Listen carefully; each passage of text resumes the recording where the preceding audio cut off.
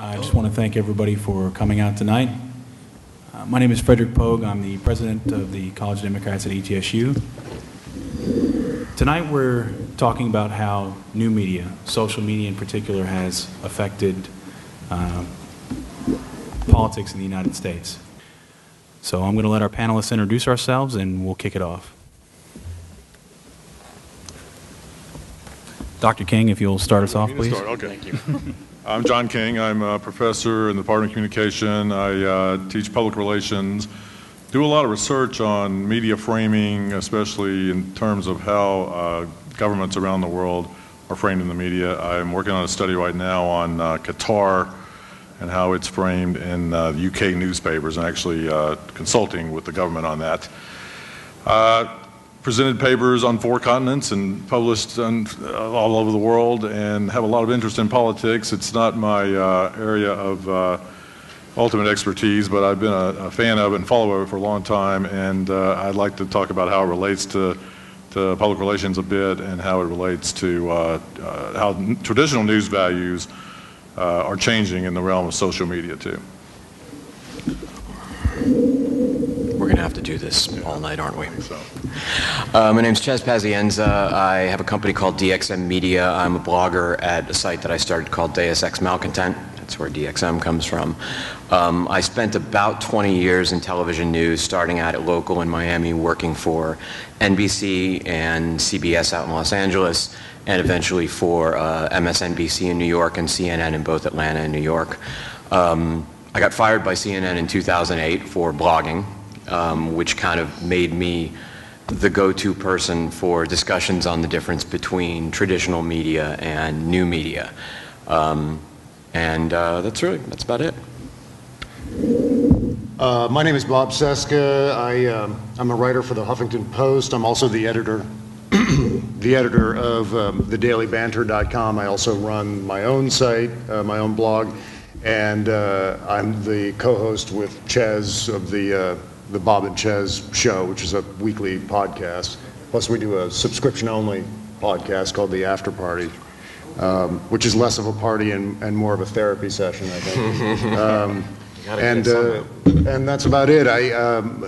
My career path has sort of taken all sorts of different twists and turns. I ran an animation studio for a while. I was in radio, print journalism, and now I do a wide variety of things in new media.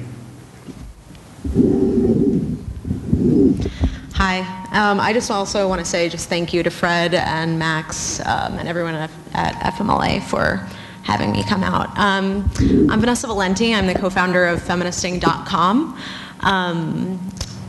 I basically came into Feministing. We created it in 2004. I was in grad school. My sister was at a nonprofit organization, and we basically saw this gap that existed where there was no space online for young people to go to talk about feminist issues. So we decided to create this community.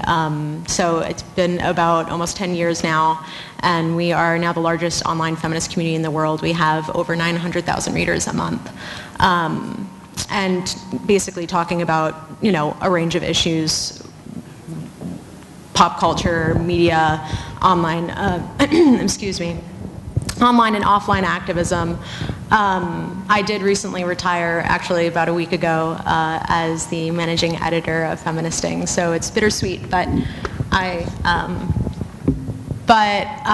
it's exciting. At the same time, I started a consultancy with Feministing, another editor from Feministing, Courtney Martin, about a year ago, that we decided most of the work that we do is communications work, so online strategy, basically helping nonprofit organizations and companies become more effective in their online strategies, and sort of use our experiences and passion in online movement building to help them be better at the movement building that they're making. But I'm really excited about this particular project we're working on around the sustainability of online feminism and activism, which basically is documenting the impact that it's made, and I'll talk a little bit about it probably today. over the last 10 years, as well as this sustainability issue, which is basically the fact that, okay, we know that it makes impact, we're doing amazing things, but we don't have the infrastructure for it. We're releasing the paper next month and are basically collaborating with a number of women's funding folks, as well as institutional leaders and other online activists, to push it out there and see how we can create more solutions, around online activism and really making it as effective as it could be. So that's me. First question is to Professor King. Dr. King, can you touch on the differences between social and traditional media and how the rise of social media has impacted traditional media? Okay. Well, the traditional news media, I'm going to talk about some of the criticisms of it. First is the continuous problem of horse race coverage of politics. All the news is about who's ahead, who's behind, rather than any substantive issues quite often. That's one of the major critiques of it. Also, we see in traditional media a lot of emphasis on national polls that, in my mind, are meaningless. The electoral math is what really matters. We see a lot of that. And we see that the number one news value that tends to appear in political coverage is conflict. And then there are certain conventions of news that play into this. And one is that news is inherently negative. That's certainly the case. Also, there is the convention of trying to be balanced, and one thing I've read is that that the press is amazingly adept at telling both sides of a six-sided story. What we tend to get is, rather than the middle ground where the truth lies, we tend to get the extremes, especially true in cable TV news, I think. There's the idea of accuracy and verification, and the old adage is, if your mother says she loves you, you better check it out. And then objectivity, which, like balance, sounds good on the surface, but then there is a heavy reliance on official sources that goes along with that. And I think that just the facts kind of approach and the reliance on official sources means the press is easily manipulated by political strategists and elites. And people like Karl Rove and James Carville can pretty much write the script for the press, because all they've got to do is figure out those news conventions and feed them to the press. I've actually done some research on this that showed that political writers for George Bush after 9/11 used a lot of rhetorical devices in their speech writing for him. And we analyzed the speech from a rhetorical perspective. A colleague in speech communication, I did this. I analyzed the media coverage of it around the country, and there was almost an exact match between those use of those rhetorical devices like alliteration and so forth. Much more likely to land in headlines than other types of literary tools. So it's not that difficult to manipulate the press if you understand how they work and if you understand what their conventions are and what they are looking for. On the social side of it, I think that one of the main differences here is that you have this idea of a citizen-driven media. And it has the potential, I think, to overcome some of these difficulties. Just a few facts about this real quickly. The Pew Center says that this is the first election, the 2012 election, in which more Americans got their campaign news from the internet than from newspapers. That's significant. How it influences reporters, social media definitely influences how reporters cover campaigns. A lot of story ideas are generated by monitoring Twitter, monitoring Facebook, monitoring other social sites. It also has an influence on how the campaigns themselves get around the traditional media filter and get around the gatekeepers. And that's a dream of public relations practitioners, is not to have to filter things through the media to get it directly to the publics that you want to reach. Social media has potential to do that, to reach voters directly. That's certainly true. And how campaigns and how the media respond to social media is another aspect. Reporters learn of their rivals' work through Twitter, so the whole idea of a scoop has changed dramatically because of that, and stories can be discovered just by tracking Twitter. That happens quite often. A couple more things and I'll stop. couple of interesting facts. Since the 2008 election, Facebook users have grown 800%, and Twitter users have grown 30 times. So this is the first election where social media really had a huge impact, I think, although in the 2008 election it had some impact, but it's much stronger now. My worry, though, is that we get, especially with Facebook and other consumer-driven media, we tend, and not so much with blogs, but we tend to get what the tidbit journalism. You know, we heard about the binders full of women, and we heard about the Etch-a-Sketch, and we heard about a lot of kind of crazy ideas through the primaries, and those, and you know, Obama's reference to battleships and swords. Those are the kind of things that consumers of social media tended to get overwhelmed with, I think. And the average user, I don't think, drills down into the real issues very much. They just look at that surface kind of thing, especially if they're not reading traditional media or delving into blogs like these professionals here do. And they get such a surface understanding. I mean, Herman Cain's 999 plan is a great example. That plan would have raised taxes for 84% of Americans. People didn't understand that in Tennessee it would have meant a 9% additional sales tax on top of the 9 to 10% we already have. And so when it sounded simple and it looked and sounded simple, but what we really need in traditional media, and I think in social media as well, is more explanation, more context. That to me is the crux of the matter. Hello, I'm Randy Owenby, and I'm the Vice President of the Feminist Majority Leadership Alliance. And this question is for Bob. The foundation of democracy is civil engagement. How does social media help facilitate that, and in what ways does it stifle it? Well, obviously, social engagement is the centerpiece of social media. I mean, it's the exchange of ideas in social media is critical to getting not only developing activism, but to also getting the word out about it's sort of a filter for what's really, really important, what people are really, really concerned about and talking about. So I think in that respect, it provides almost a filter for the traditional press to kind of look in and see what people are discussing and what's critical to them. And in that respect, it actually really has made the traditional media a little more responsive to the people, to use a general term. On the other hand, it can also be a very, very bad thing, and that is social media tends to be a breeding ground for misinformation, and also is exploited as a means of transferring misinformation. I mean, one example that I've been talking about this week is how many people here, just as a show of hands, know that, well, ask it this way. Who believes that the federal budget deficit has gone up since Obama has been president? How many think it's stayed the same? How many think it's gone down?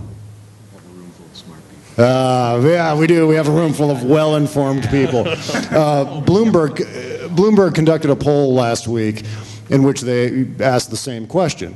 Only 6% of voters responded that the deficit has gone down, which is remarkable. I think more people believe in goblins than believe that the deficit has gone down. And my question is, I wonder how many of those 6% know that the deficit has gone down by more than $500 billion.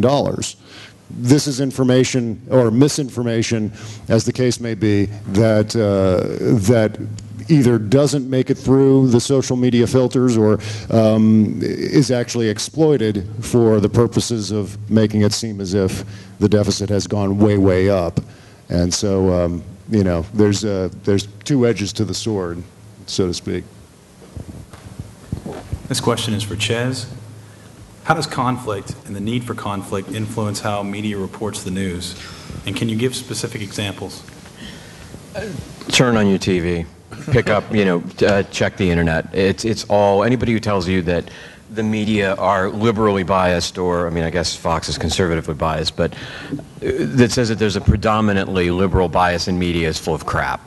For the most part, the only thing the media are biased towards, the only thing they're addicted to is conflict. I did it for a very, very long time. I was a senior producer at CNN, I was a senior producer at MSNBC.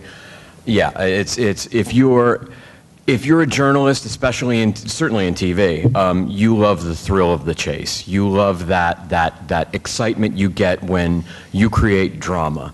And sometimes it's good. Sometimes you can create drama out of real stories, and sometimes you take a nothing story and turn it into something that doesn't need to be as big as it is.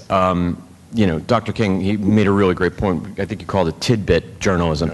Actually, the word I would use is social media has made us a meme culture, yes, where instead of paying attention to the really important things, as Dr. King said, we focus on binders full of women because it makes a great internet meme. It turns into, you know, you get to make your little pictures and all that crap. And yeah, and I mean, in the end, you're not really getting anything. You're just getting, you know, that's the stuff that you remember. That's the stuff that sticks in your head. And overall, it's really, really bad for the country because, you know, we talked earlier today, Bob and I met with one of the journalism classes, and we had this discussion about Twitter. Because Bob, you know, Bob really likes Twitter, and I like Twitter. I think Twitter's done some amazing things when it comes to getting news. There's nothing quite like it, but the 140 character thing has really sort of dropped our attention spans, and that's how we think now. We want everything summed up in 140 characters or less, and if it can't be, I think we just kind of tune out. I think it just turns into you know too long didn't read. And so, yeah. But, I mean, let me ask you this. Are the memes there to the exclusion of information, or are they supplementary to the actual meat and potatoes of the news? They become the most important and memorable thing. Yeah. That's the problem. And you know, as when you and I talked today, one of the problems with that sort of meme-based culture is that because our news cycles turn over so quickly, these things come and go in seconds. You know, it's like for a week you got binders full of women, and everybody's like binders full of women, and then it turns into somebody else makes a quote unquote gaffe, and then that becomes the big deal, and no one's attention stays on any one really big issue for very long because we're too busy being distracted by meme culture.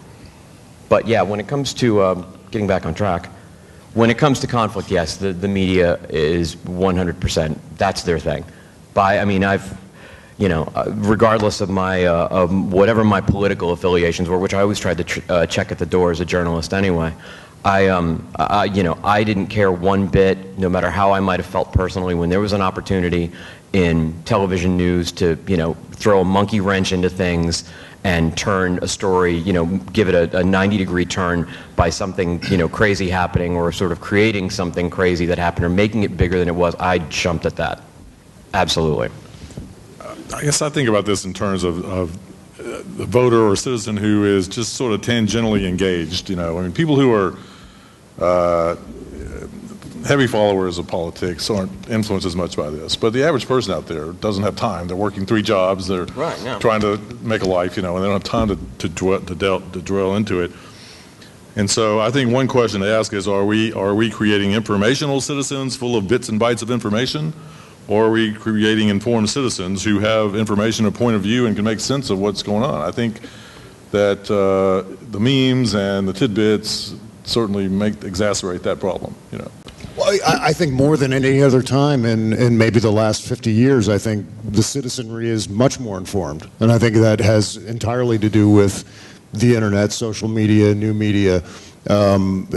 Years ago, I mean, there was 3 network newscasts a day, and that was it. And if you didn't watch for that half hour a night, or if you didn't pick up a newspaper, and if you did, you skimmed some headlines maybe, but you weren't engaged in the process. You weren't engaged in what was happening. And I think now you can't help but to be engaged. It's everywhere. If you just have a Facebook page and you have no interest in politics, you end up seeing politics anyway because people post about politics on your wall.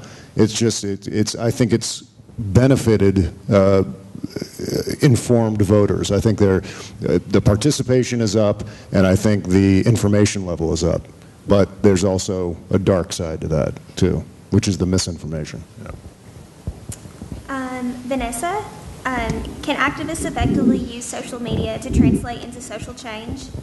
And in what ways is it effective, and what ways is it harmful?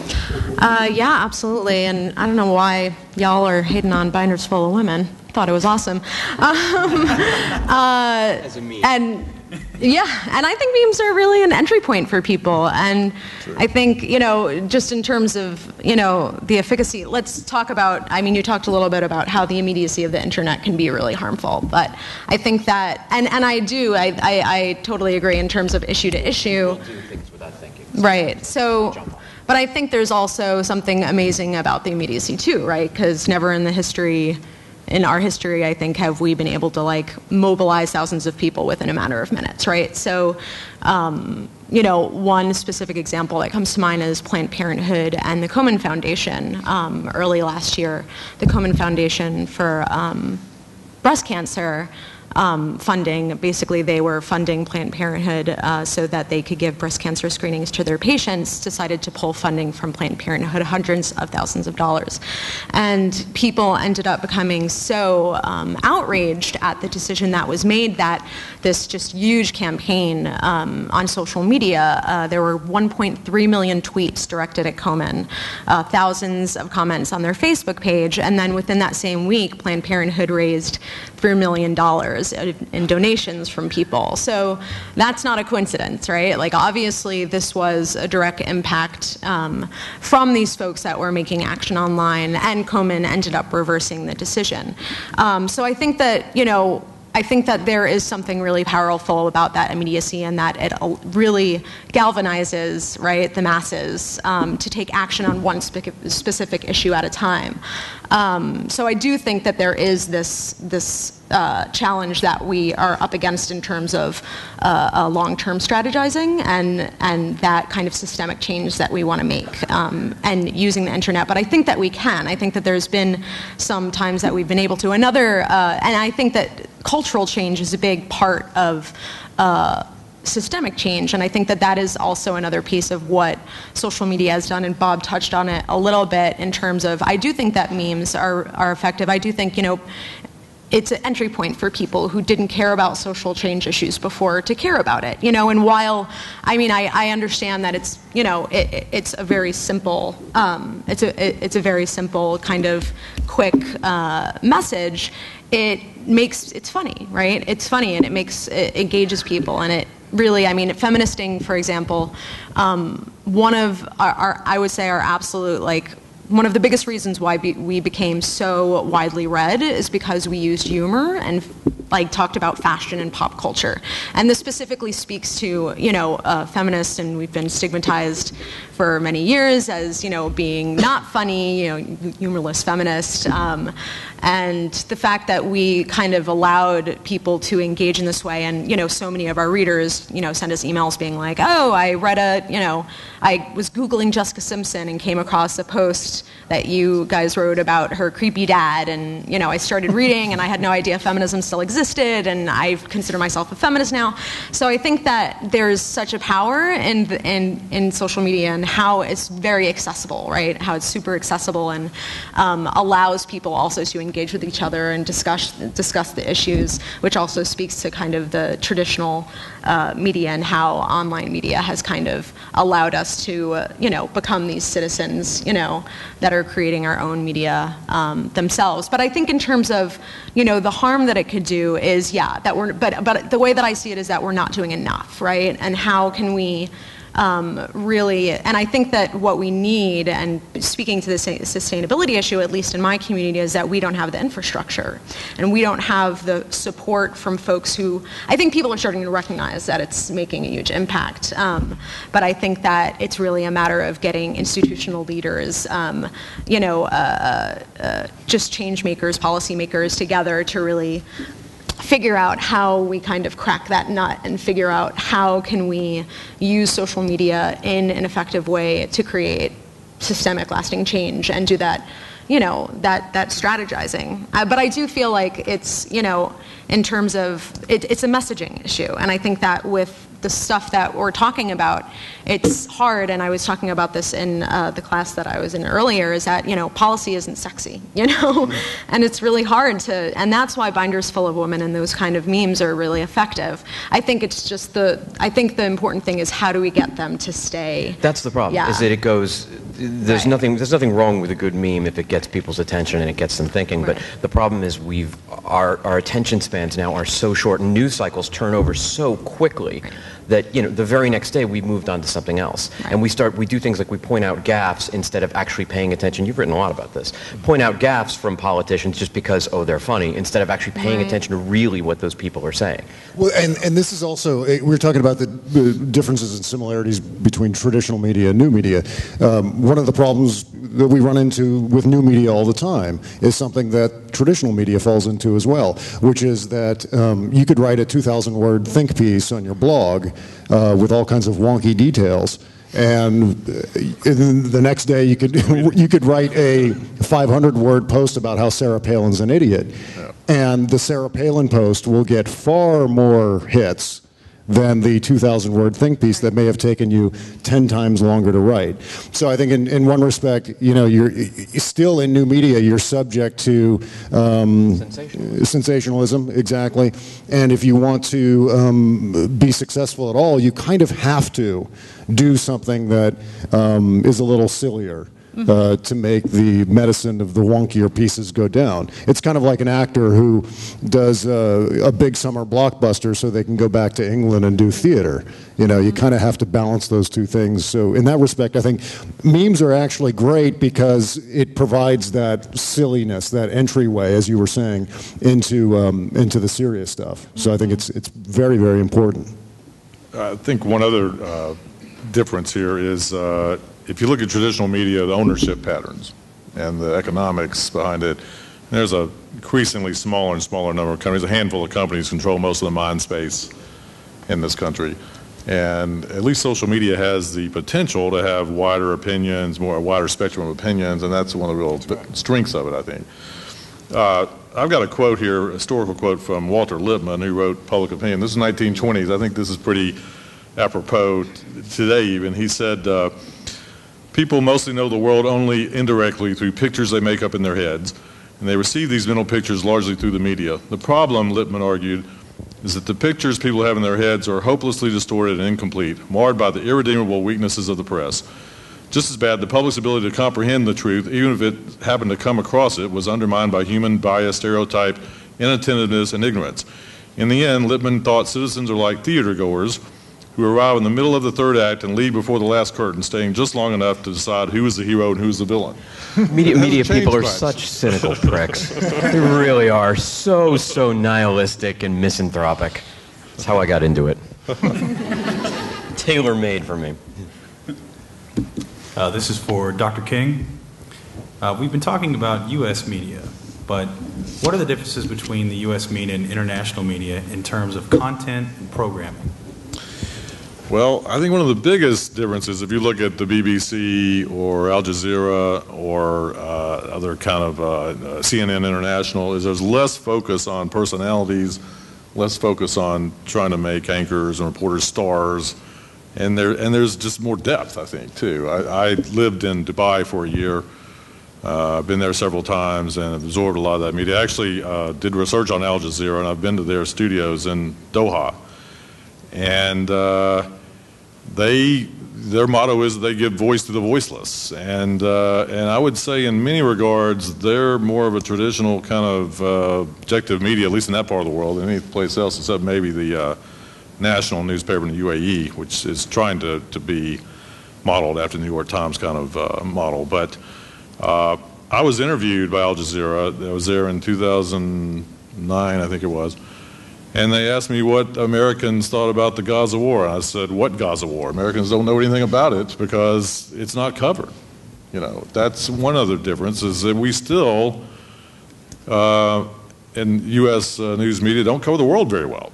And the budgets are cut. You don't have many foreign correspondents If the around the Palestinians world. got stranded on a cruise ship off Alba, oh my God, it'd be huge, huge. Yeah. CNN would be all over it. And so, I mean, there's little understanding about those issues, I think, largely because of that. And you know, the CNN and the other cable networks were promising us more in-depth news, but and a lot of times what they really do is just repeat a 30-minute kind of cycle over and over, you know. I'm turning on my microphone. Is that driven by, I think a lot of that's driven by audiences, though. I mean, if you were to do a story in primetime on MSNBC about Gaza, would it get the same ratings as a lot of screeching? And so I think there's a chicken and the egg kind of conundrum with the media. So that's true. Yeah, and it's the same with all of television and all of entertainment.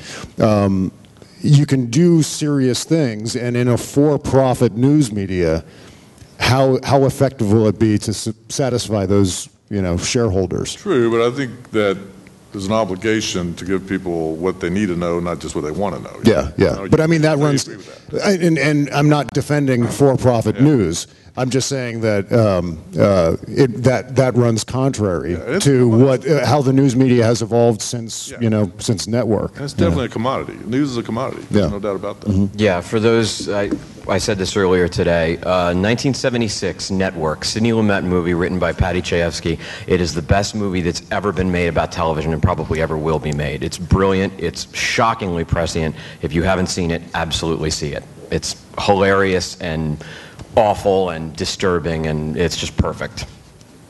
I will rave about that to anybody. Okay, Bob, the liberal media bias, does it exist, and how has social media affected this paradigm? No, it doesn't exist. I think what exists is, as Ches was saying earlier, is a bias for drama. I think, and whatever can be sold to a market segment. If MSNBC decides that there's an audience for liberal points of view, then they'll do that. If suddenly tomorrow there were no more liberals, MSNBC would be doing conservative commentary. And the same goes for Fox News Channel. If no more conservatives tomorrow, Fox News Channel would be all liberal. But in that respect, there's also a bias towards artificial balance, where the news media routinely overreacts to labels, oftentimes thrown around. The particular liberal media news bias was created in the late 60s to attack, to basically shame the news media into not reporting reality. Stephen Colbert has a great quote. He said, reality has a well-known liberal bias. And that's what the news media was driven by for many, many years, pursuing the truth. And obviously there were aberrations in their yellow media and tabloid journalism. But once the profit motive entered the news media, whatever sold the most advertising time, that was the news that was reported. And that's inherently dangerous. So, but insofar as the artificial balance that's created, the reaction is to the audience. The audience says, wow, this news sounds really liberal, when in fact that's just the way the news works out. If you can't have one guy on saying the sky is blue and then another guy on saying the sky is brown. That's false. That's not accurate. So there's so much, there's so many false accusations against the news media, and the liberal media bias is a major, major one.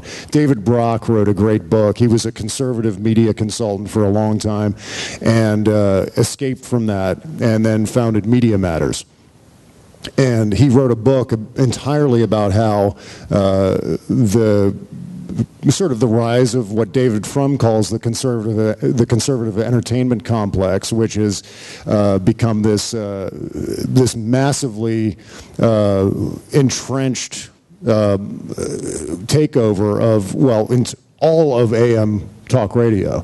I always think it's hilarious when I hear the media has a liberal bias when the most popular cable news network is entirely conservative, where conservatives control almost every AM radio station in America.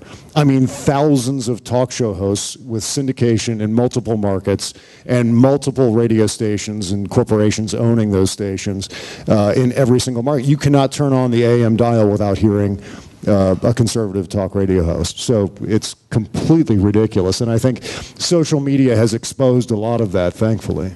Dr. King touched on this earlier about there being two sides to a six-sided story. The bottom line is that the traditional media now believes that there's two sides to every story. Every story. Yeah. And honestly, it's just freaking lazy. It really is, because it's not your job as a journalist to say, well, the Democrats say this and the Republicans say that. It's your job to say what the freaking truth is. It's your job to, you have to find out and you have to tell us, okay, I'm glad they're saying that. I'm glad this side's saying that other side's saying that. What's the truth? What's the reality? And don't worry about which side politically it comes down on. That doesn't matter. It's absolutely meaningless. What matters is the truth. That's the job of a journalist. And to kind of either not, pussyfoot around it and give spin from one side or the other, or to pretend that that there is no truth, or pawn it off on fact checkers. I love it when they do that now. That's the new thing. Is the New York Times. We ran it past the fact checkers at Annenberg Political Fact Check. Like, no, you know what? You're the fact checkers. You're a journalist. Your job is to check facts. So yeah, I mean, it's really, really offensive. It is, because it does turn into, okay, well, here's both sides of the issue, and we're going to let these two people duke it out on television, or we're going to give them columns on CNN.com or whatever. I think largely sometimes it turns into a situation where journalists are really stenographers. Mm-hmm, yeah. Because they're just simply going through the Rolodex, finding two opposing viewpoints and serving as a conduit for those sources. And they do that. They will actually go, okay, you know what, I'm a segment producer. I'm going to, we've got this person on. Okay, now we need the exact opposite, to come on and basically present this horseshit balance, which doesn't really exist. And I think the other piece of evidence that it's not a liberal media, if you look at the endorsement patterns in newspapers over elections, they're almost overwhelmingly support the conservative candidate, with few exceptions, because newspapers are corporations. They're very much profit-driven, and they're very much driven by stockholders in many cases, and they tend to endorse the Republican candidates. One thing Chez and I have disagreed about and debated extensively is the position of MSNBC as a so-called, or having a so-called pro-Obama bias, and my argument against that is, for 3+ hours every morning, you have a show on MSNBC that's hosted by a conservative, a former Republican congressman, and it's difficult to find it. If for example, we were talking about the reality having a liberal bias. Sometimes reality has an Obama bias, and if you report on that, do you have a bias, or are you just reporting the news? And so I think that's an interesting subdivision of the Didn't Axel bias and discussion. Gibbs put you in your place on that? Yeah, I was proven wrong, in a certain way, because MSNBC went out and hired David Axelrod and Robert Gibbs, which, thank you very much, MSNBC, for making me look like an idiot. This is for Chez. You've been a blogger for quite a while, and obviously you've gotten a lot of attention, both positive and some negative, on articles you've written. Can you speak a little bit about some of the negative reaction, and has it gotten worse since you started? As an overall, basically, has the internet gotten more vicious? Oh yeah. Oh yeah. It's a free-for-all now. The internet is not interested in nuance. It's cacophony. It's yelling and screaming and doing it anonymously. And I mean, and that's actually one of the problems that I kind of have, is that everybody gets, kind of like the meme thing, and everyone gets fixated on one thing, and what they do is they just yell about it, and after a while it becomes so loud that there's no nuance heard at all, because if like in every other form of media, in social media, the extremist position, trolling, that's what gets people to read, and that's what gets people to listen. But yeah, I mean, I've drawn plenty of fire for the things that I've written, and I mean, I stand by 99% of it. I've gone back and said plenty of times, like, no, I didn't. I made this mistake. This wasn't right. But yeah, I mean, it's vicious. It really is. It's it's a lot of real serious righteous anger out there, and the internet gives voice to, which, you know, kind of like Vanessa said a while ago about, you know, I always worry when I hear, you know, the Komen thing was a great example, because that was the internet rising up and saying, look, this is a bad idea, and we want something done about it, and a lot of good came from it. But whenever I see that, I'm always terrified, because I think, what happens when somebody, you know, when a couple of people who are really savvy when it comes to using the internet, what happens when they decide that something that really doesn't deserve to be taken down should be taken down? And then it turns into, you know, a lot of screaming and a lot of, you know, I've written a lot lately about sort of the age of outrage, and I feel like the internet has really created that. It's an age where when you get upset, you can put your voice out there to the world, and, you know, if people don't pay attention, they don't read on their own, you can get people angry about anything really easily. You know, you put a post up on Facebook, can you believe this happened? And, like, people who don't bother to actually read what's going on and read the details of the story will go, oh my God, you're so right. Oh, I'm furious about that, and now I'm going to be a slacktivist, and I'm going to send one tweet off in this direction. And if enough people start doing that, that's the thing. I feel like it's the double-edged sword thing that you brought up, that there's good and bad, that, you know, you never know when it's gonna kind of be used for nefarious purposes. Right. Because all that anger will go somewhere, and it will make changes. And I feel like I always worry that the immediacy is such a great thing for the internet, but by the same token, we're becoming a nation of knee-jerks. You know, we just respond like that, and we don't bother, sometimes we don't even bother thinking about what it is we're responding to. We just, all right, you know what, this person said something that offends me, and oh my God, I'm so angry about that, and it just turns into a lot of yelling and screaming.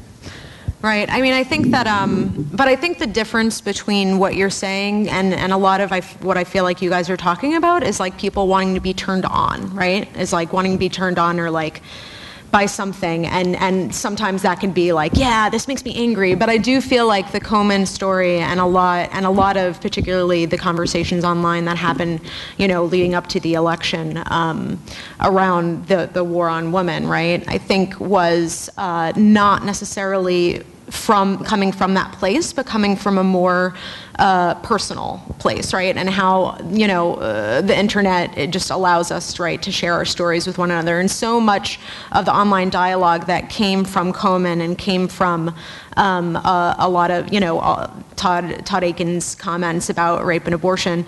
I mean, it's great that the internet was able to publicize that. It was terrific. Yeah, so many of the stories and the people that talked about that online were talking, you know, from their own personal experiences, and from, you know, one of the a Tumblr was created, which was really, I think, definitely a really big part of why Komen reversed their decision.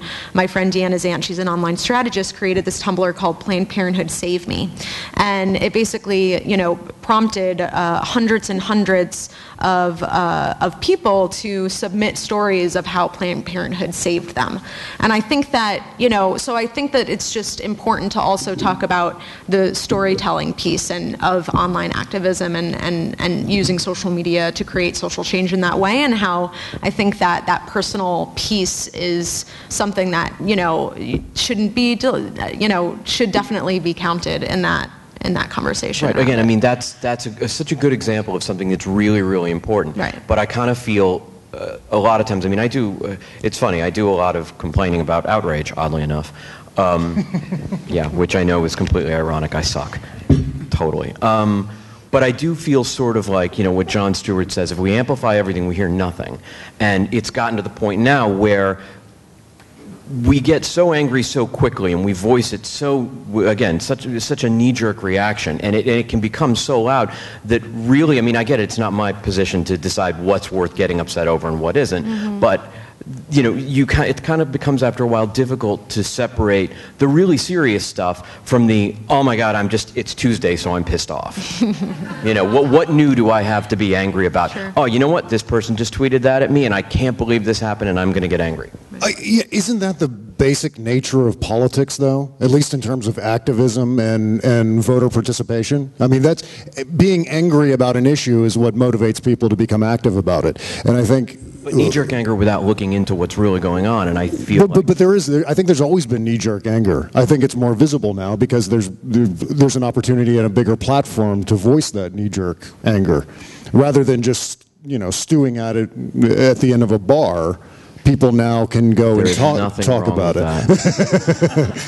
Yeah, but I mean, I guess what I'm saying is, 150 years ago, there was a civil war, and that is sort of the epitome of knee-jerk anger, where we could no longer maintain our tempers about things, and it exacerbated into 600,000 dead Americans.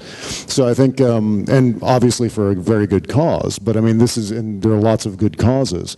So I think with every negative thing, or every unnecessary display of outrage, you've got a lot of necessary ones that turn into activism and positive change. I know that you can't really cut one off without cutting off the other. And again, I'm the first one to say I know, like I said, I've written a lot about outrage lately because it ironically outrages me. Yeah. But I know that it's not my place to decide what people get angry about and what they don't get angry about.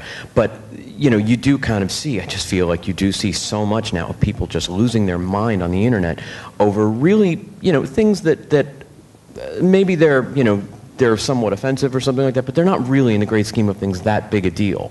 And it just really it gets really loud and really angry out there. And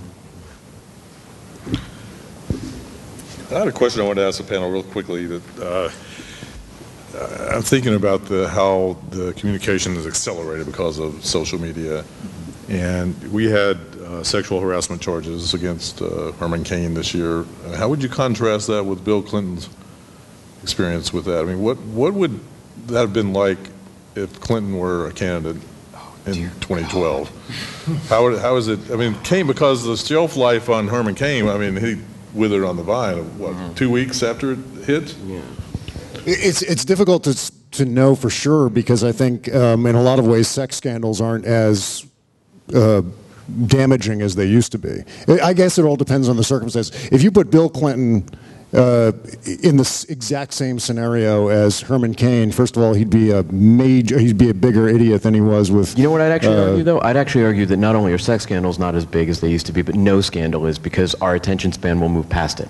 I don't know. I mean, there are a lot of people. I mean, Anthony Weiner was crushed last year. John Edwards. Anthony Weiner chose to give up. If he had, I said this a long time ago, if he had stuck at it, eventually people would have forgotten. That's true. I'm not saying it's right or wrong. I'm saying that we would have moved on to something else. We would have found something else to occupy our time. And, I mean, he's already, off topic here, but Weiner's a really good example of somebody who's going through kind of the sort of media sensation celebrity, cycle, which is vilified, picked on, and then he's coming up on redemption now. He's going to run for mayor in New York City. I mean, it's the way things work now. We lose, nothing sticks with us for too long, even a scandal.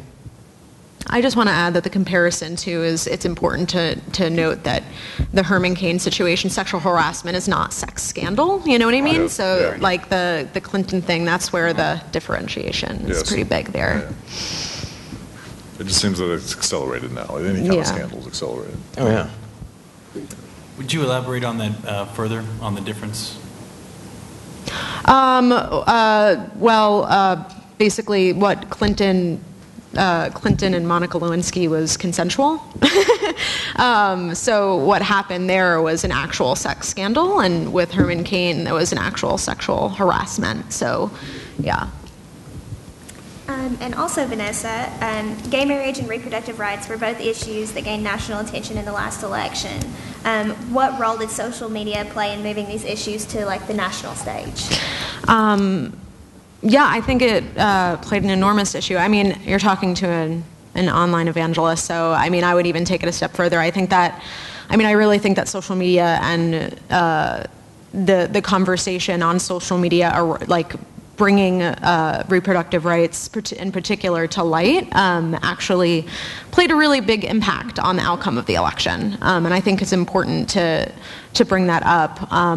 It was really fascinating for me as an online strategist and blogger, for that matter, to really watch how these moments unfolded, right, over the course of the year between, Komen happening and then Sandra Fluke, right, testified before Congress. Shortly thereafter, Rush Limbaugh called her a slut on his show, after which, there was this outrage online, which resulted in 141 companies pulling their support from his show.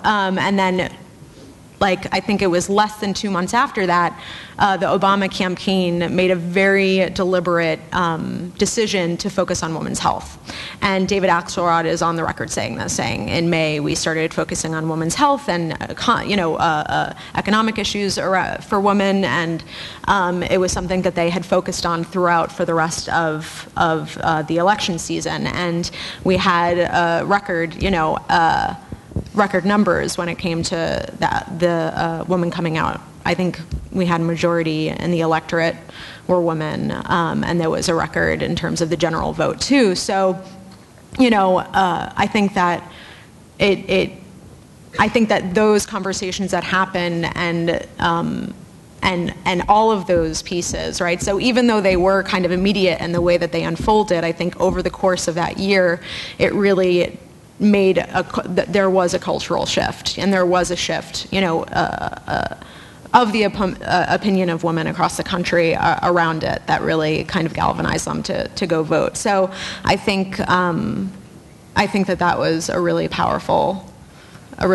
piece of it. This is for Dr. King. How has social media been an avenue in terms of reporting significant international events as they happen in real time? What impact has this had? Well, I think, to me, the best example is the Arab Spring.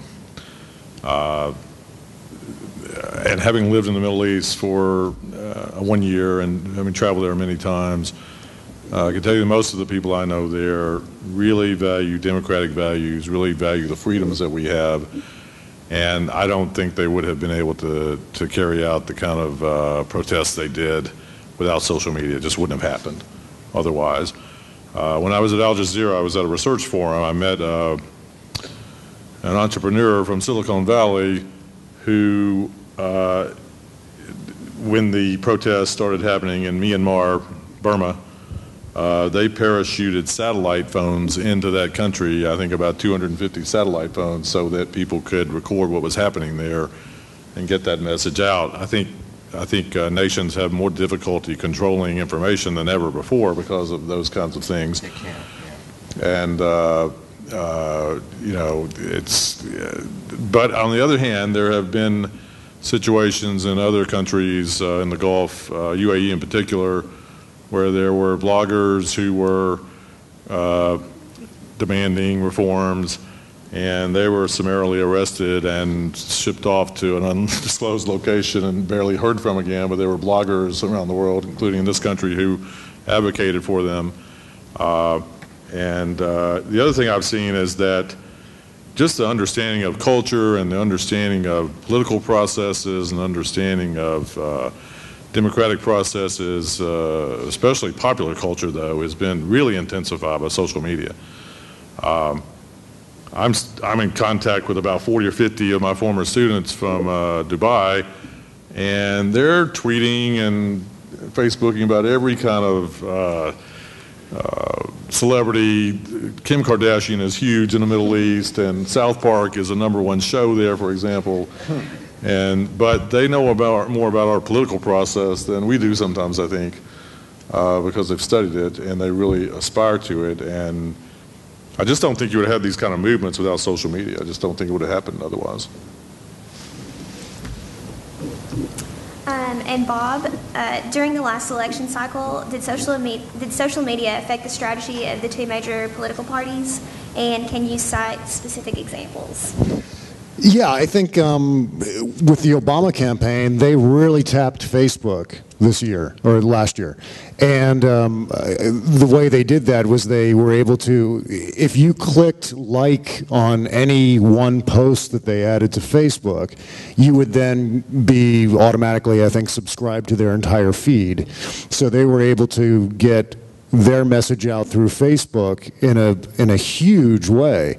I don't know that they were that comprehensive with Twitter, but I still think we're sort of at the infancy of the use of social media in campaigns, and I think that was a huge step forward.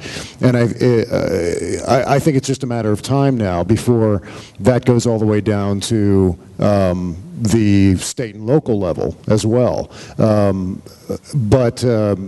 That said, I think a lot of campaigns, a lot of especially old school politicians still see it as kind of a toy. I don't know if any of you follow or have seen any tweets by Chuck Grassley, the senator, and they're utterly ridiculous. Like sometimes he'll just tweet his own name for some reason, like, and everyone will retweet it. Which maybe he's crazy like a fox. Everyone retweets his stuff because they make no sense. He'll like tweet an ellipses for some reason. But I mean, that's just an extreme example. I think a lot of older politicians just don't know what to make of it because I think they barely use it. And then I think other older politicians will just hire someone to throw whatever press release they've constructed that day out into the field. So it's still really, really early as far as using it goes.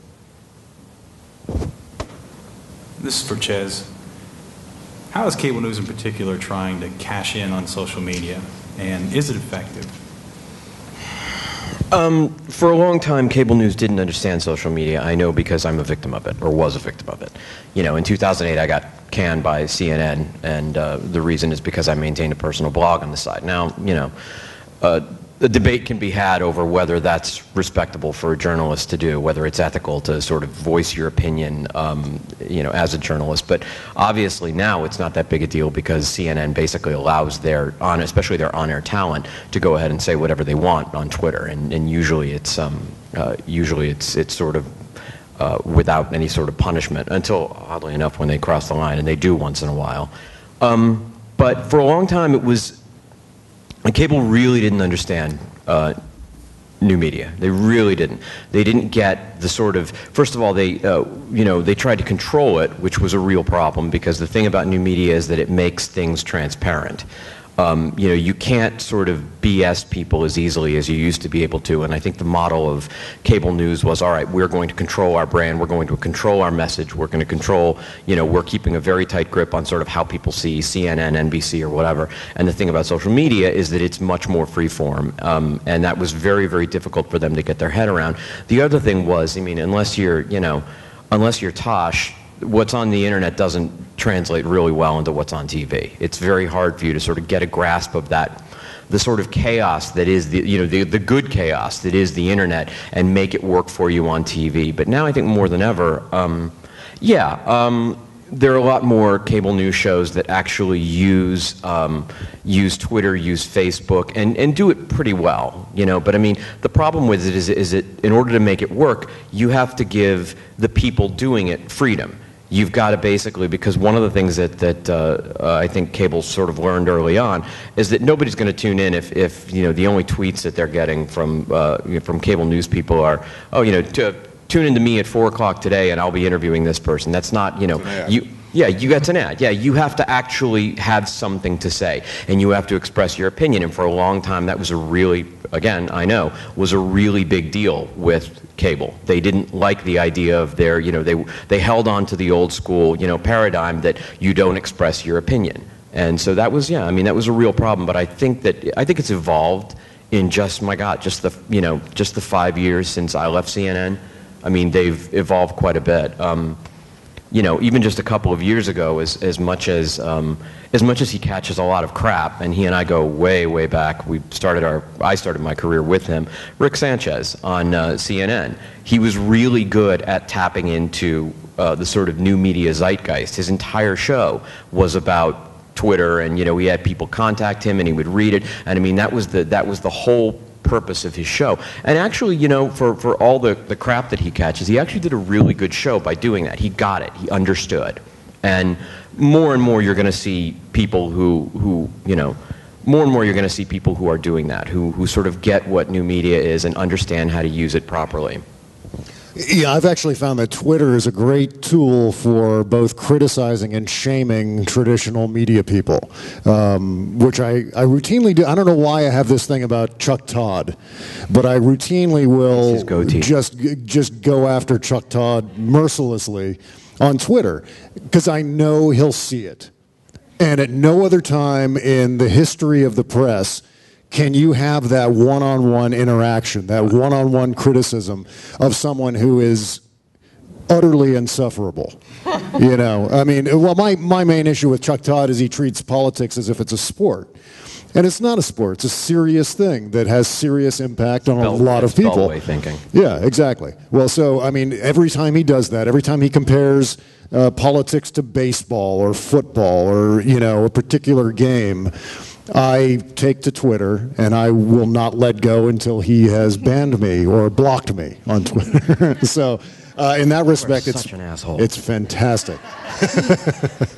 But I think it does speak to this. It also does speak to the power of social media and blogging and how it allows for this accountability to media stakeholders in this really big way. And at least in the feminist blogosphere, I feel like we've been pretty effective in kind of pointing out when folks make mistakes, right? There are, you know, if you see a headline that's very slut-shaming or victim-blaming, you know, reaching out to them or blogging about it and having your readers, you know, call into the paper to get the headline removed, which we've had done. The New York Times, there was a story a couple of years ago about a 11-year-old girl who was raped and gang raped. And the story actually had a really, really bizarre kind of way that they reported it, and the people that they quoted in it talking about how she wore a lot of makeup and, you know, hung out with the older boys at school all the time, and talking about how it was so terrible that this had happened to the community. But there was literally, I mean, they were literally kind of basically saying that this girl, the way that she dressed, the way that she wore makeup, the way that she hung out with these boys, she was 11 years old. So there was a huge online campaign basically through blogging. Again, this is all ad hoc. So much of these campaigns are not, you know, it just happens at the moment and everyone just comes together.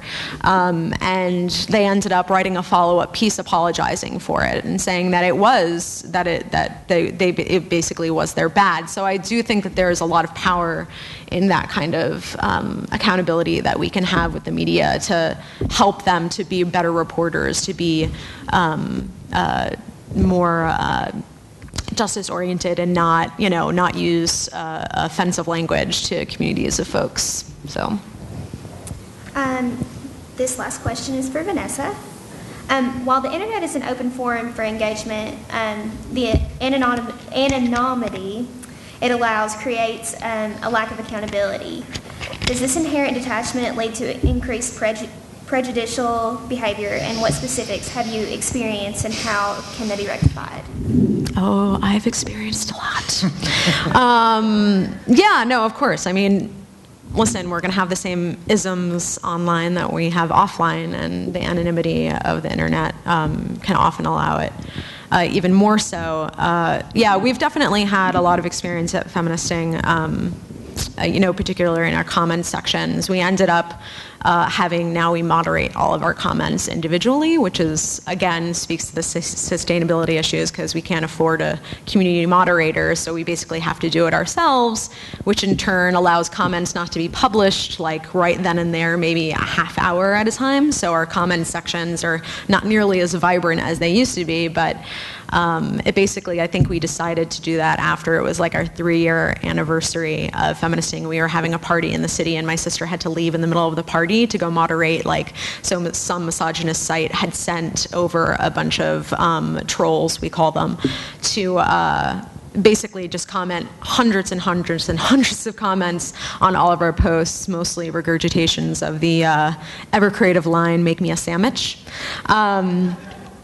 So, we've had that, kind of very, aggravating, disruptive kind of trolling, and then we've, had very severe threats, had to call the FBI, folks, getting personal information about where we live, posting it on other misogynist sites. So it can be really scary at times, but I think, there are ways, obviously, by contacting the FBI and, protecting ourselves and moderating comments to make sure that our readers have a safe community.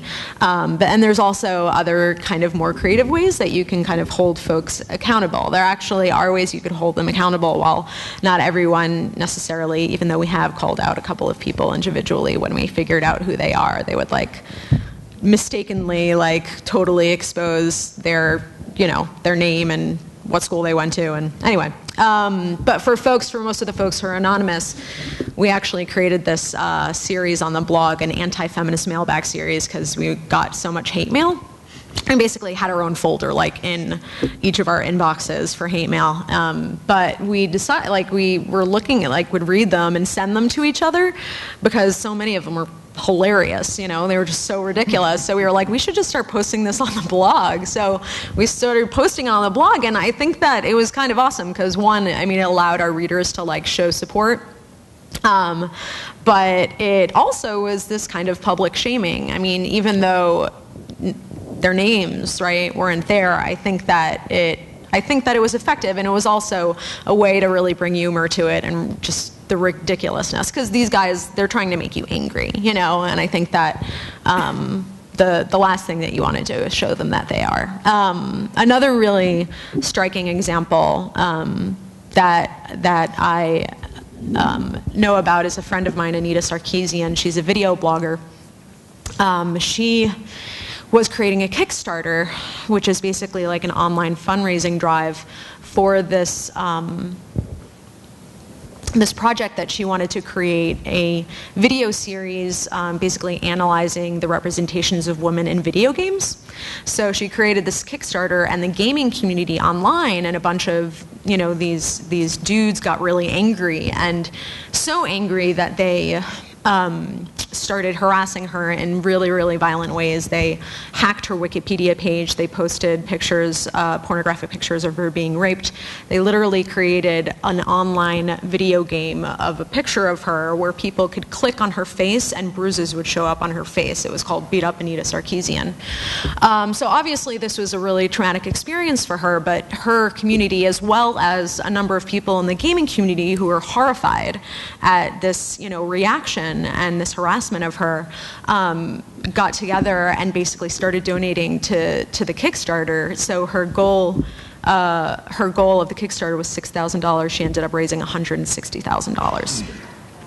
So, while, I tell the story, she actually doesn't like to talk too much, at least about the money that was raised, because she doesn't want, she's like, nothing, that is not any kind of reward for what I experienced, and I would totally give it back if I couldn't experience what happened to her. But I think that it's a really, really important story, because it's a testament of the power of online community, and that I really believe that as much hate as there is on the internet, I think that there are more, there's more positive communities of support that are really out there trying to do good. So it's comforting. Okay. We're going to have a brief question and answer period for our panelists. So if you have any questions, I know it's a little daunting, but please feel free to come up to the mic, and our panelists will be happy to answer anything you got for them. My question is for each of the speakers individually. I was wondering, what are your perspectives and opinions on the Bradley Manning case and the WikiLeaks trial, and whether that was ethically right, or America has a personal right to hear those facts about the American war and its implications? I guess I'll start, because I might not have the most popular opinion in the room about this, but because I think I think it would have been great if he had gotten away with it. Because we needed to know that information. There's no doubt about that. But at the same time... Sorry, can you give a background on it, just so everybody knows? Oh, okay. Well, Bradley Manning is accused, he's a service member who was accused of leaking information to the website WikiLeaks, detailing a wide variety of information, classified information about the Iraq War. And they somehow were able to ascertain that he was the one who was doing it, and then they arrested him, and now he's in basically solitary confinement. And I don't think he's been formally charged, or has he not even? I mean, there's no trial date. There's no information. I mean, the whole idea of a speedy trial has sort of been left by the wayside. But at the same time. While it was valuable to learn this information, the risk that he took, if he did in fact do this, carried with it the penalty of violating the National Security Act. And I think in that respect, I think it's an important piece of legislation. Obviously, maintaining national secrets is also important. But if they do get out and you get away with it, that's also important as well. It's kind of a nuanced position, I know, but I feel as if you're going to take that chance, you have to be prepared to be caught and then prosecuted. I don't necessarily agree with how they're going about it in terms of keeping him in solitary confinement and not charging him and not putting him on trial yet. I feel like they're kind of setting him out there as an example and not necessarily doing any justice in the process. It seems like the 21st century version of the Pentagon Papers to me. Yeah, that's exactly right. Yeah, And yeah, it's Daniel Julian Ellsberg. Assange Yeah. himself is he's in exile, I think, and is we have a graduate student here who's doing her thesis on this. Is he a hero or is he a villain? And I think time will tell how the world interprets that. Yeah, I mean, the distinction is whether or not you get caught in a lot of these things. Yeah. Like Lance Armstrong got caught doping. Before he was caught doping, he was a hero. Once he got caught, he was a villain. So I don't know how I would compare Lance Armstrong to Bradley Manning, but I somehow did that. I should probably even stay out of this because I don't care about the Bradley Manning story. I think Julian Assange is a pompous ass. I think he's done some good, but he obviously has, he has an issue with America, which, is very fair. But I don't know. I have a limited. The people who get very, very angry about Bradley Manning and Bradley Manning's treatment. He is a guy. Yes, he did. He did divulge state secrets, whether we needed to know it or not. My reservoir of, I always say, my reservoir of outrage is very limited. And so I have to pick and choose what I decide I'm going to spend that reservoir on. And it stops around Bradley Manning. I should probably care more, but I just don't. Yeah, I mean, I would probably say I agree with Bob, but a little bit. I mean, I don't know if you guys know in terms of his solitary confinement and what human rights violations are actually being. I mean, it seems to me it's hard to know. It's pretty, but that in itself is the most terrifying thing to me, and it is really like, and it is terrifying, and I think that the way that they've handled it has been kind of terrible. I mean, I'm really interested to see what actually happens and when we're going to know exactly what the deal is, because I think that the longer he's in this, I just think the more possibility that there are severe human rights violations happening that is just not what this country is supposed to be about, and I think that's problematic. I have a whole slew of questions, but I'll just stick to this one right now. I might ask that if we have time. I'm actually really curious on all of your opinions on the actual pressure that the population on social media sites, Facebook, Twitter, etc., have on congressmen and senators. Whereas nowadays, every congressman and his brother has a Twitter. They all use it.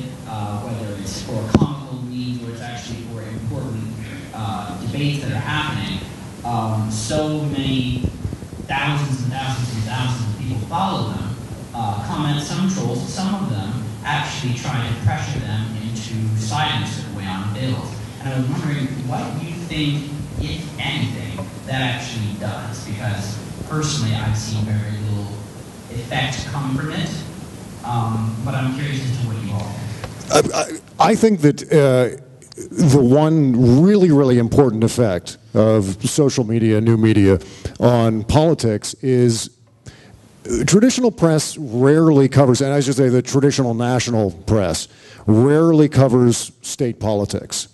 Whereas social media is much more closely attuned to state politics, especially and most importantly now.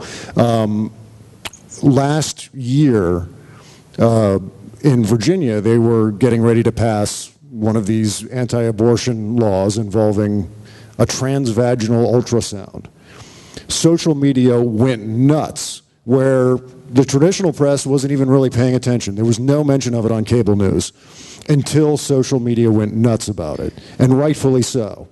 The consequence of it was that the traditional press picked up on this story, and what had ended up happening was the Virginia legislature and the governor dropped the transvaginal ultrasound part of it. I think maybe the ultrasound, there's still an ultrasound, but it's not an invasive ultrasound. So it's not an outright, it's not a full victory of getting rid of this intimidation factor, but it was a marginal victory, I think, and that had entirely to do with social media paying attention to state politics. And I think more of that needs to happen because we were discussing earlier about how the Republican Party might seem as if it's in disarray and, you know, sort of becoming an antique. But I think at the state level, the Republican Party is more powerful than ever. I think what they're doing at the state level, whether it's voter ID laws, whether it's monkeying around with the electoral vote system, or whether it's the war on women, a lot of really, really bad things are going through state legislatures because I think the Republicans were prescient enough to know that maybe they won't win every presidential election, but if they control the school boards and if they control the local municipalities and if they control the state houses, they can get a lot more done and they can get it done under the radar, which is kind of scary. And to that end, what, if anything, can the populace of social media do about it? I mean, you mentioned a perfectly excellent case, but there's also so many other things happening at the state level that some of us do hear about, some of us do read about, some of us do post about, or email our congressmen for that, of course. But I mean, the point of it is, it works in one or two cases. How is it that it can work in every? How is it that social media can really put the pressure on congressmen in small local districts and in larger districts in order to sway public opinion? Yeah. But don't give up. Just keep going.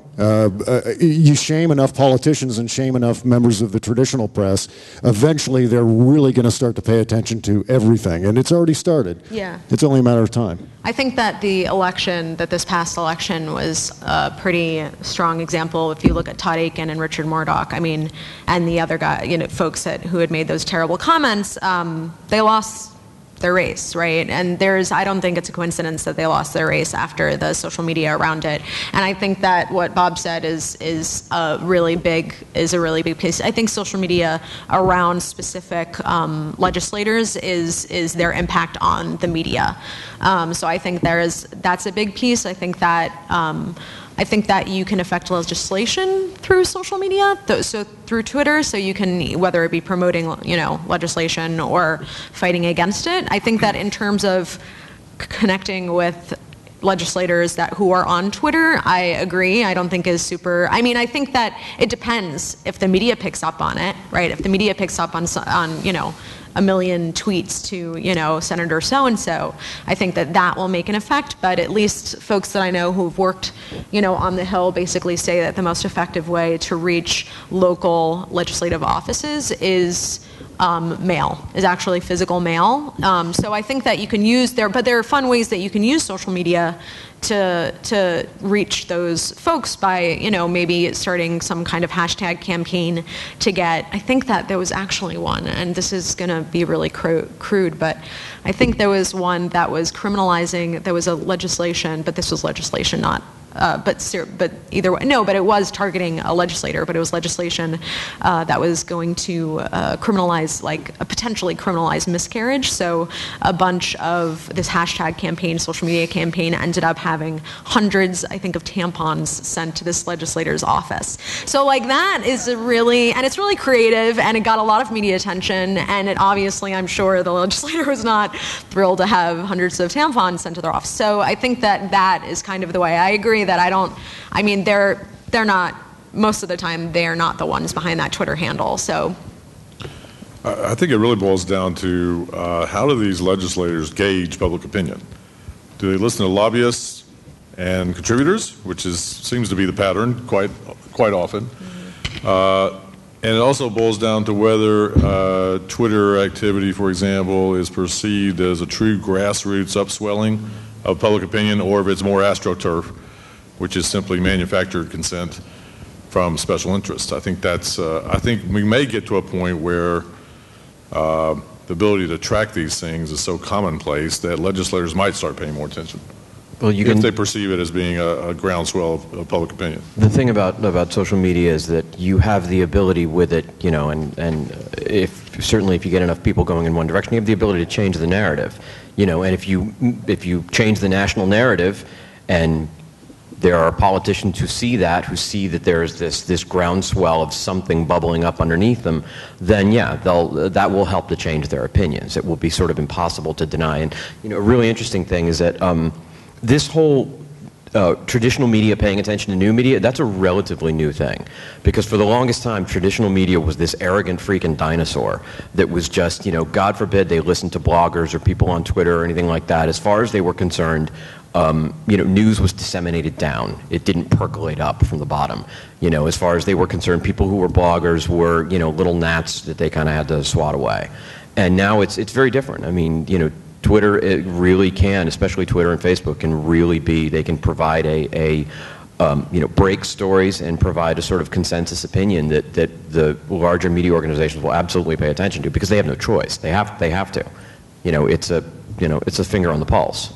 I just want to say one other thing. I think that you see evidence of this in the corporate world when an airline leaves passengers stranded on a tarmac for 3 hours with overflowing toilets and things.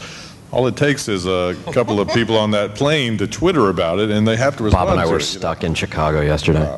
And I think hopefully that will translate in the political realm eventually. But I also wonder if there's not a place for newsrooms in the sense of moderating the discussion. Well, I'm sure everyone has thoughts on this, but I just do want to point out before we talk about it, I think it's important to bring up the fact that that blogging has changed traditional media, right? So media has changed. I think the media landscape has changed in a big way. I mean, if you go to abcnews.com, if you go to New York Times for that matter, I mean, they have comment sections, right? They have blogs. So I think it's important to kind of think about the ways that these kinds of things, they're coming together in a lot of ways. I think, and that may happen down the line, that, it's not about blogs or traditional media anymore. And I think on the same note, just in terms of fact checking, I think that, blogs, if you think about it, and there are so many, Huffington Post, for example, a lot of folks would not consider Huffington Post a blog. So I think that it's important to not necessarily look at it in this way of one or the other, and especially becoming helpful to you in terms of what you're thinking about in this kind of new, because I think that is already kind of happening in a lot of ways. There's a fascinating sort of cross-current dynamic occurring with new media, where a lot of the traditional media is engaging in blogging and trying to be more like new media, but actually a lot of websites that began as blogs are evolving into hard news sites. Josh Marshall's Talking Points memo is a great example. I mean, that was just Josh blogging every day, and now he's gone out and hustled and attained the investors to actually create a legitimate news source that is one of the maybe the top 5 blogs that I look at every day, multiple times a day, and it's fascinating to see as blogs become closer to traditional media in terms of hard reporting, and traditional media tries to evolve more like new media. What's going to happen when they eventually meet and cross paths? Are we eventually going to have, I think we're eventually, I mean, within the next 5 years, maybe we'll have a lot more Talking Points memo style sites, which will be extraordinarily refreshing as an alternative to the traditional press. Yeah, and then you get to pick, it's your decision as to who you trust and who you don't trust. And that's one of the problems, because for so long we've had, maybe you trust CNN, maybe you don't, but at least you knew what sort of the big news outlets were, and you made the decision, okay, look, I know I'm at least getting some good news from these people. And now it's like, yeah, you know what, you have to there's so many different media outlets out there, you've got to kind of be vigilant about, getting your information and deciding what you're going to believe and what you're not going to believe and who might be biased and who might not be biased. I'll tell you though, not to bring business into it, but it's true. The real trick for journalists is going to be getting paid. Yeah. Because that's really, really, it sounds, it sounds very, very sort of, not very high-minded, but it's your life you're talking about. You got to pay the rent. You got to pay mortgage. You got to have a life. And one of the problems with new media, with the rise of it, is that so many people, the new model. I write for the Huffington Post, and I'm the first one to say, everybody knows HuffPo doesn't pay. HuffPo doesn't pay its bloggers, and they've come up with a brilliant business strategy for them that's sometimes not so great for everybody else, which is, well, we're giving you tons of exposure. We're giving you, write for us, and millions of people will read you. The problem is that's terrific, and it might lead to something else, but you don't necessarily know for sure. And until then, it's like, all right, how am I going to make money off of this? Because the big newspapers, the big networks, the big media outlets, they did pay you enough to survive. And now it's going to be, you're going to have to hustle. You're going to have to do a lot more to not simply, you're going to have your feet in so many different pools when it comes to, all right, I can blog, I can moderate, I can shoot and edit or whatever it is, depending on what field you go into. And at the same time, you're going to, I hate to say it, but you're going to kind of have to expect, unless you're entrepreneurial about it, you're going to pretty much have to expect to get paid less. And that's going to be a real problem. And the problem is that's really going to cut off, it, again, doesn't sound high-minded, but that's going to cut off journalists. I mean, who would want to go into journalism when you're not going to make a living? Reagan had I'm going to quote Ronald Reagan. Reagan had a maxim about dealing in foreign policy. Yeah, I'm going to do the voice. That I think can kind of apply to following news in the new media. And that is trust but verify, And also, as a corollary to that, never trust a Huffington Post headline. They're always misleading. Whatever the Huffington Post publishes as a headline, and I'm speaking as someone who owes his political writing career to the Huffington Post, whatever the headline is, the story is bound to be the exact opposite, or completely unrelated to what the headline is. We talked about the cacophony of so many myriad of voices out there, and the poor consumer is just being washed over with this. I mean, what you described is basically what Time Magazine and Newsweek did to try to summarize what was going on with newspapers around the country, and I think that might very well develop. I think it has to some extent with bloggers, but I think the question is going to be whether it's going to be a human interface or if it's going to be artificial intelligence that's doing that for us. And I think that remains to be seen. I hope it's a human interface, but I don't know.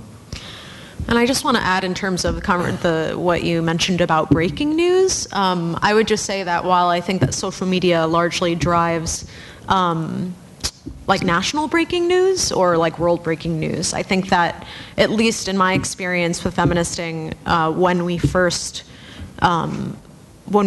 really got our momentum, some of the stories that were the most impactful and just got the most traction were the local untold stories, the stories that we randomly found, in a local paper in some, random city, that just did not, basically, just didn't have the attention. And we being able to give it the attention on our site and be like, oh, wow, this is something no one knows about. This is something that we need to tell, our community about. And that ended up getting, basically sparking, potentially national attention to it. So I think that that's just one thing that I feel like is still really valuable in journalism today, are those really local, personal stories that need to be told. That our media is manufactured, it is ultimately conservative. So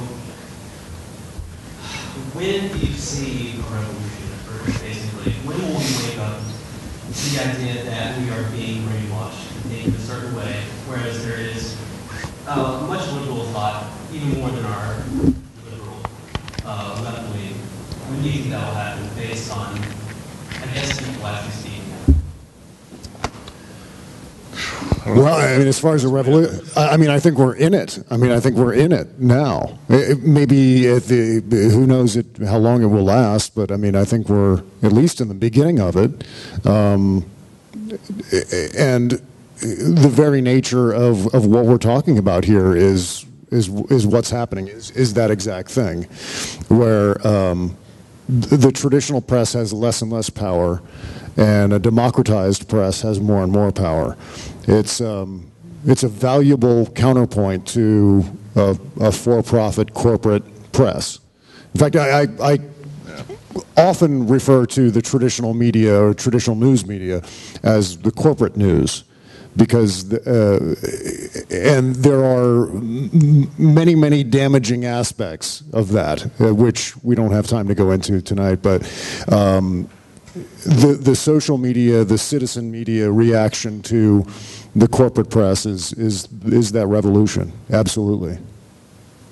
And until traditional media stops relying on official sources and government sources for 3/4 of their information, there's not going to be a change. But I think that's starting. I think social media is starting to impact traditional media, because they're starting to pay attention to ordinary citizens more so than ever before.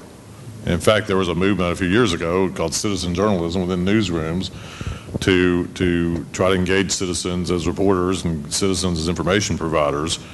I think social media has the potential to usurp that, but I think it'll be a long time coming because there's so much corporate power with it. I guess my question too is, do people realize that it is manufactured? Because we have these tools, but I still feel like the majority are, in essence, sleepwalking, I guess. So when do people realize that fact, that there is a system at hand that has the news, which is, I think, different than politics. News and politics are different. Politics is a mindset to me. So when is that possible? Given the state of education in this country and the support for it, I'm not optimistic. In this state, in Tennessee, we had an effort to try to enact an income tax a few years ago that would have been much more fair and less regressive than the sales tax structure we have now. And the very people who would have benefited from the most were the most vehemently screaming against it. It was almost a visceral kind of reaction because they don't understand the issues and they don't understand the situation that they're in. And they have been educated about that by the forces that want to benefit from the current system. Status quo benefits those in power. I think it's important also to recognize that social movements don't happen like that, and I think that social media and online activism is a pretty young phenomena. And it really is only now. I think that things are really starting to speed up now. So I'm hoping that, like I said, I would totally argue that social media played a role in the presidential election, which is huge. That's and talking about, we should actually take lessons from that, right? In terms of, because that's systemic change. That's long-term change.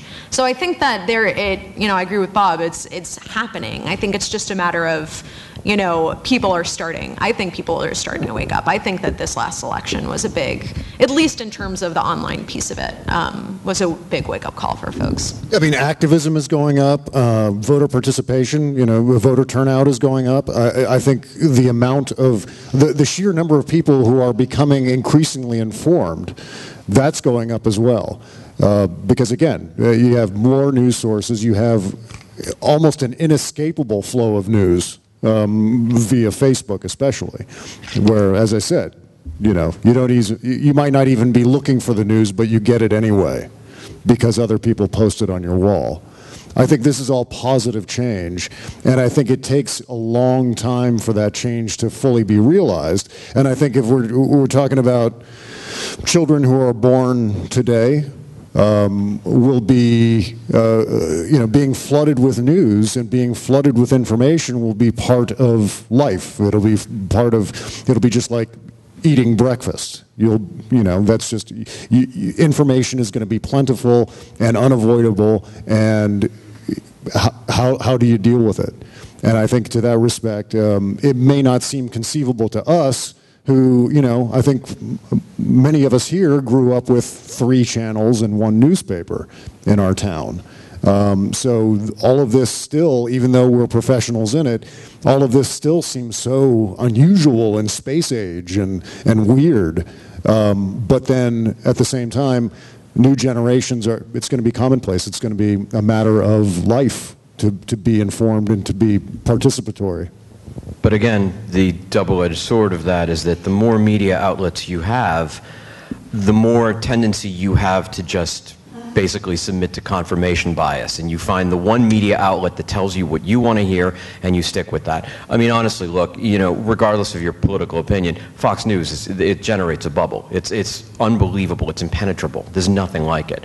But there are other smaller bubbles that are being generated, and there are people who won't move outside of that. And one of the problems is without, while it's great to have so many media outlets, if there isn't a source of information, and this is a real problem, if there isn't a source of information that everybody can kind of agree on is the truth, is information, then the problem we run into is when you start debating politics with somebody, you're not just bringing your own opinions to the table, you're bringing your own set of facts. Well, Fox News says this, well, MSNBC says that. Okay, never the two shall meet.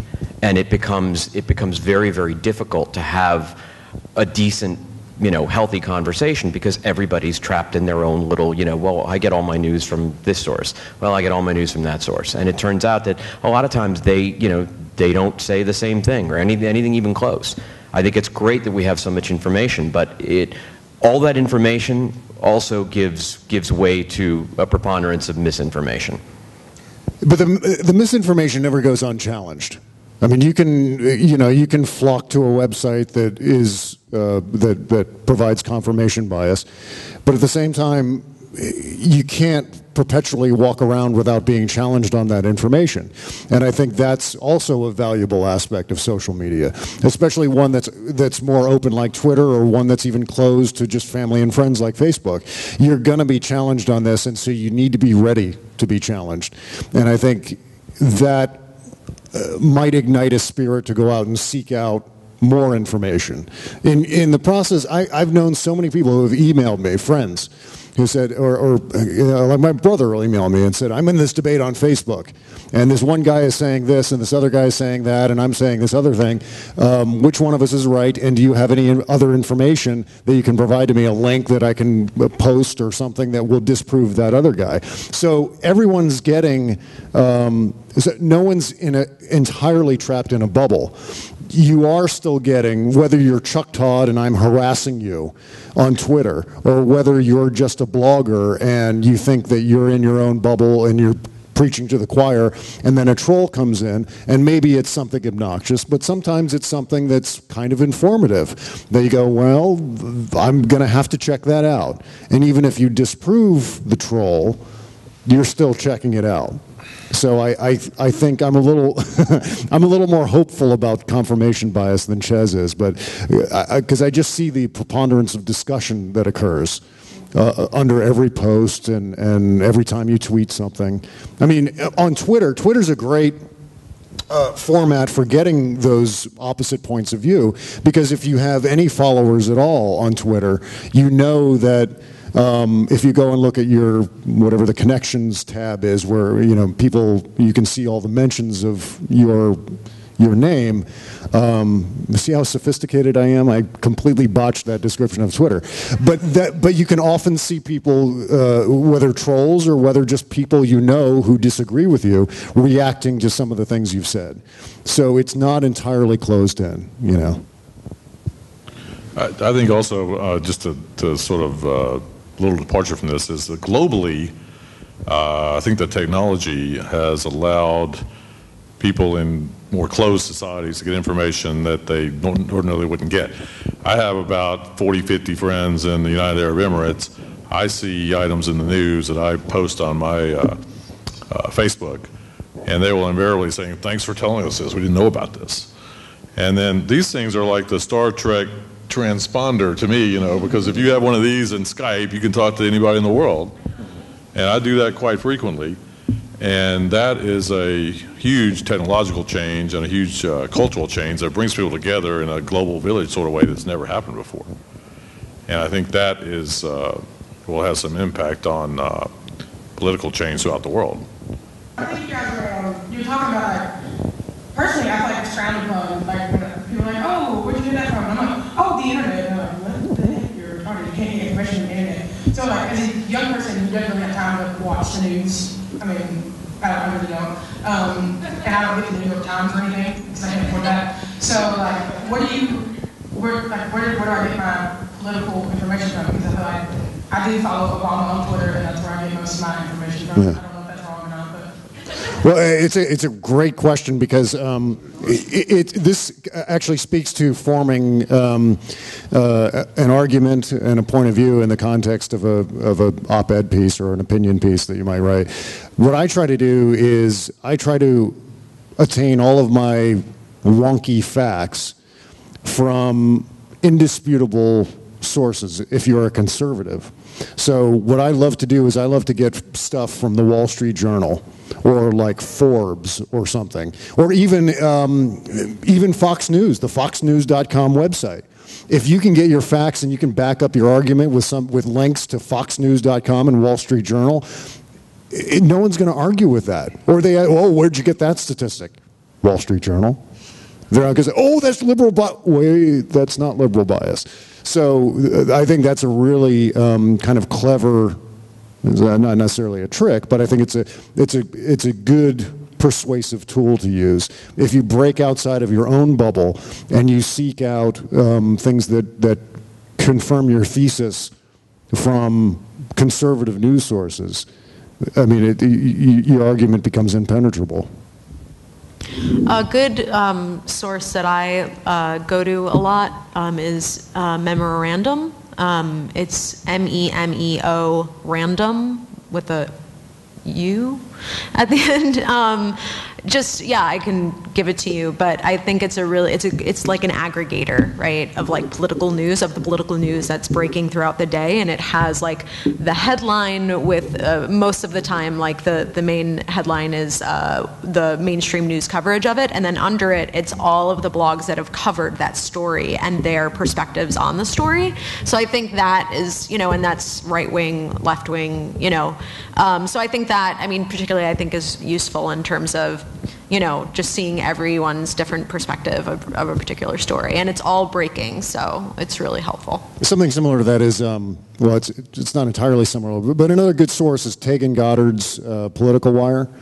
It's just, really quick bursts with links to the source material. But, Tegan has a real, he has a great nose for news. He really knows what to define on his site what to post and what not to. And so it's a great kind of filter for determining what's really, really important that's happening.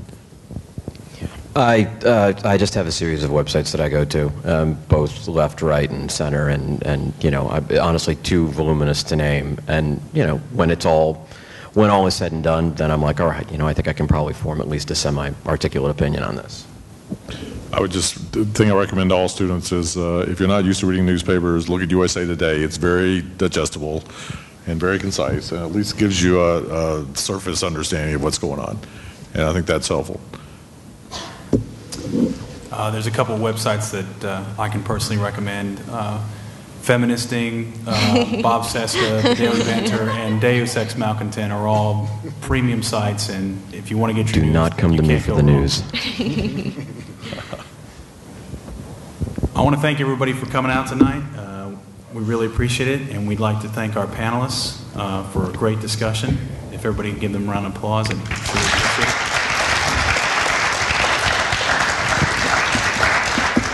We'd also like to take a moment to thank our contributing members, our contributing organizations that made this happen: the Department of Communications, the Department of Political Science, the Department of Philosophy, the Department of Sociology and Anthropology, Bucktainment, FMLA, and the Society of Professional Journalists, and of course the College of Democrats.